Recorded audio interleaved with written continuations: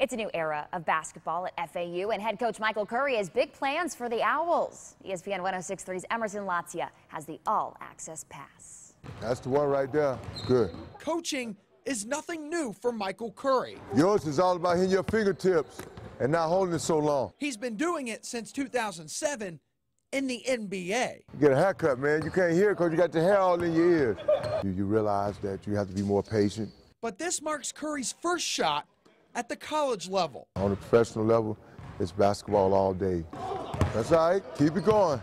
The professional ranks now a world away. Since you got those two math classes, these guys have classes and all type of other things on campus, and their day is full. The X's and O's, well, they stay the same. You teach the same things, the same concepts. It wasn't a quick shot. What we tell them, like Mason, if we come down and hit. And building a relationship with each player is a top priority. Let's have a good day today. Now we back on track. One of the things I've learned over time is people don't care how much you know until they know how much you care. Oh my goodness! We want to compete and be unselfish. And if we do those things, we'll be okay. Emerson Lotzia. There you go. Reporting for ESPN 106.3 on WPTV, News Channel 5.